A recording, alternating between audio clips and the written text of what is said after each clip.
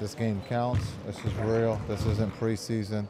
But I think it's great for Milwaukee to go through this as a young team with all the distractions, understanding that you have a game to play. But I think one of the biggest things, we have a couple European players, so this is great for their family and friends to be able to see them in person. The teachers, the coaches of basketball, they've done a wonderful job in teaching the game abroad. As you can see, the league is full of very talented international, young and old. So I think, again, the international players that have come to the NBA have done a great job in helping the game go global.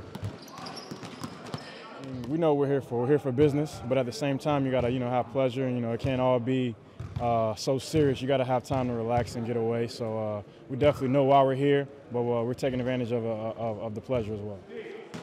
This is a big game for the NBA as a league, especially a player his caliber. I think the NBA would love for him to play, obviously. So I think he's gonna try to get out there with his knee, and it'll be good for us to kind of prepare for the Knicks, full strength as well.